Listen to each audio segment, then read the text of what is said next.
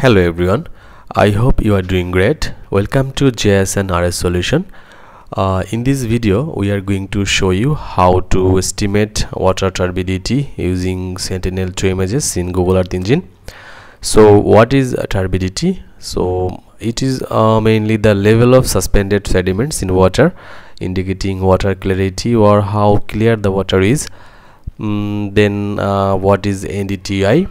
It is Normalized Difference Turbidity Index. So this index used to estimate the turbidity of water bodies, which is a measure of water quality related to the amount of suspended particles like sediments, plankton or pollutants in the water.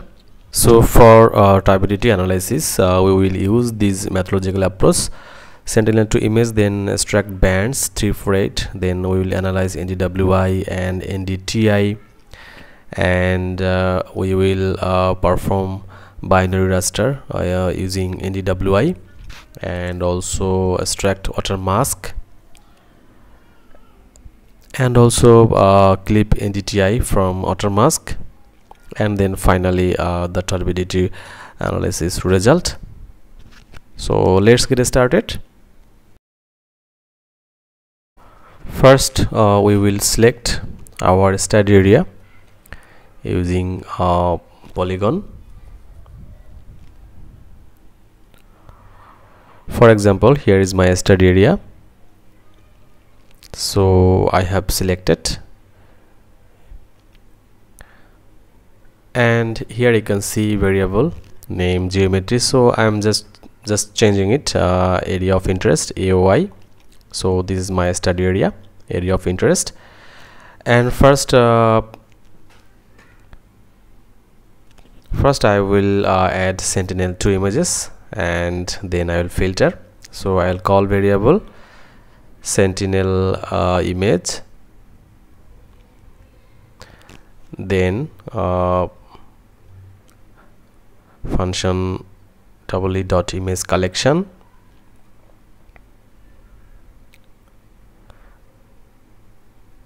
first bracket, and then now I will search Sentinel 2.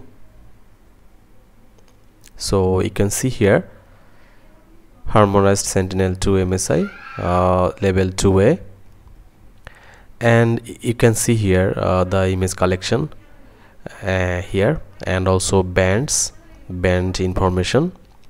You will find here overall band information, and then collection from here I just copy, and then just paste here the Sentinel image collection. Now I will call dot select,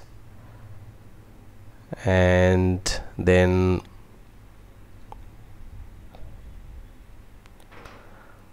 the band. I will need band 3, band 4 and band 8 for NDWI and NDTI analysis. So I'm just writing band 3, band 4 and band 8. I'm just selected, and then filter date. So I will select 1st January 23 to 31st December 2023. Sorry.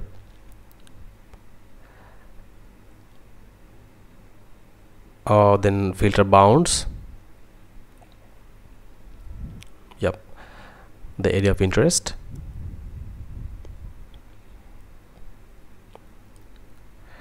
and then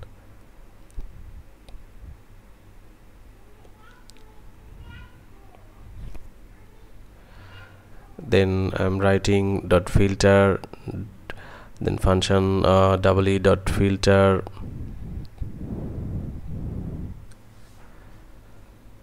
first bracket, and for cloudy pixel percentage less than 10, so image collection which is less than 10 cloudy pixel percentage, and then I will define median first bracket for the whole time period, and I'll call dot multiply. This is the scale factor. So before analysis, we just need to scaling the factor for the reflectance value 0.001. So first our image collection has been done, and now I will perform NDTI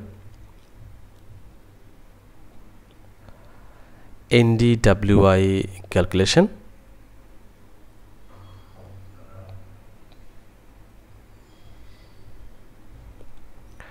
So variable NDTI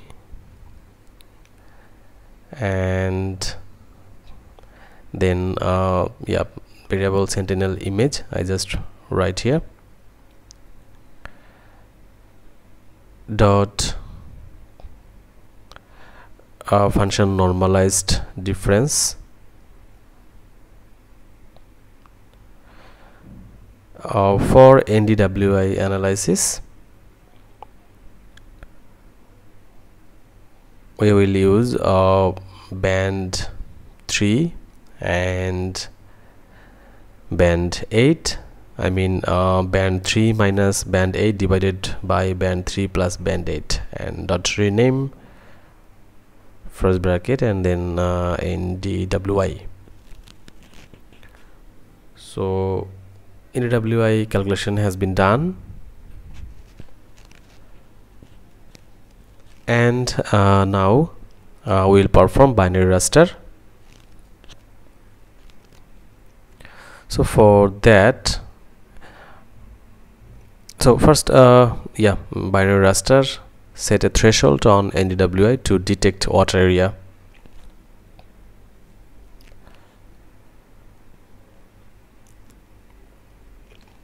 For this variable and then water mask, I will call function NDTI dot gt function and 0 dot rename water mask. So binary raster creation has been done for threshold on NDTI to detect water area.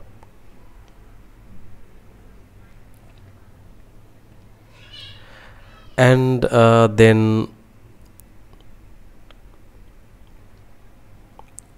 this is done, and then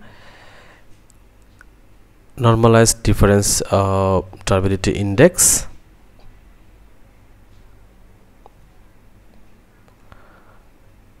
NDTI calculation.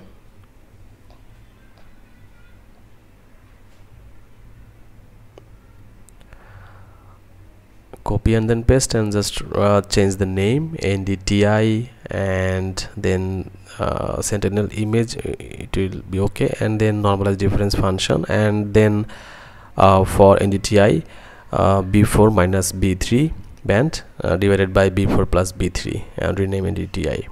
So NDTI calculation is done, and now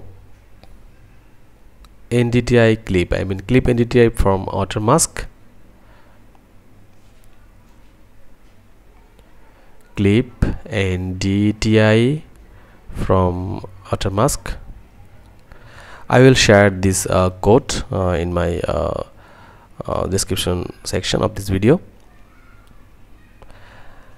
So for clip NDTI, I will call variable clip NDTI and call function NDTI dot update mask first bracket, and then water mask. Yeah, this will be water mask.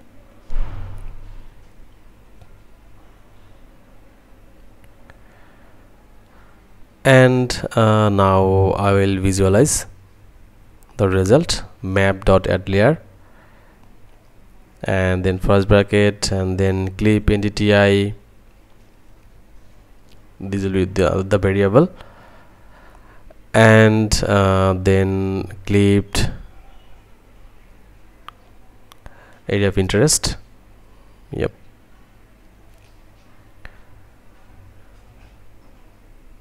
And then second bracket, and then for color palette,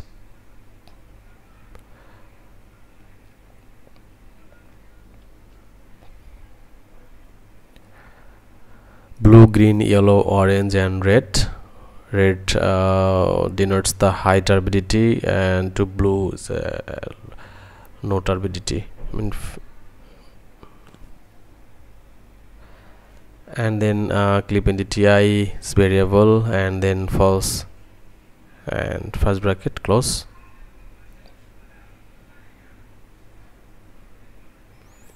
Now click on run.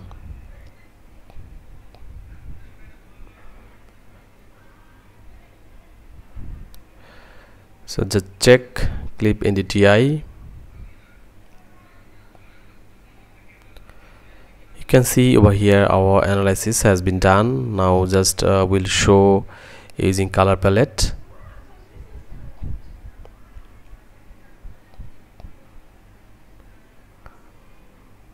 Click here, and then you can see here color custom stretch 90% or 98%.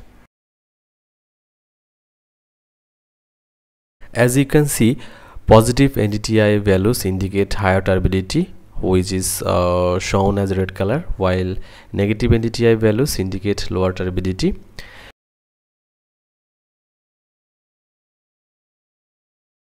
In the next video, I will show you how to save the result and make a complete turbidity map using ArcGIS. Until then, stay safe and healthy.